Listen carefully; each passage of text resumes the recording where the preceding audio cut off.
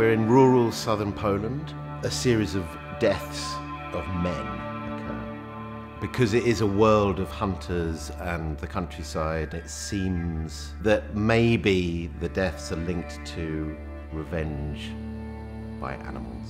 You're kind of constant on your toes about who could it be.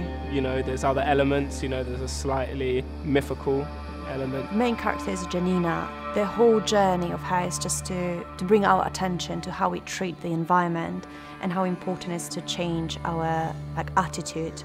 Those deer knew,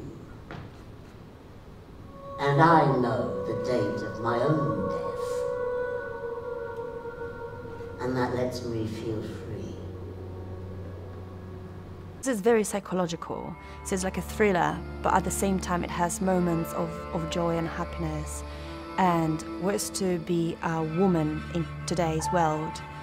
Loads about the corruption of society, but at the same time I can have moments of joy and friendship.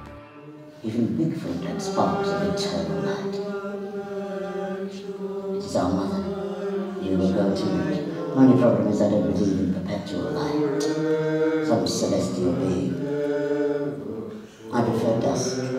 It's gonna be crazy. You're never gonna be comfortable, I would say. You're gonna sit down, you think you know what's gonna happen, and you have no clue what to expect. Yes, we all love Blake, but save it for next Friday. Bye.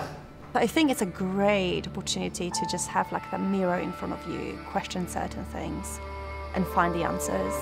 It's incredibly rich storytelling, and there's lots and lots of things going on at the same time. The kind of thing you can only do in the theatre.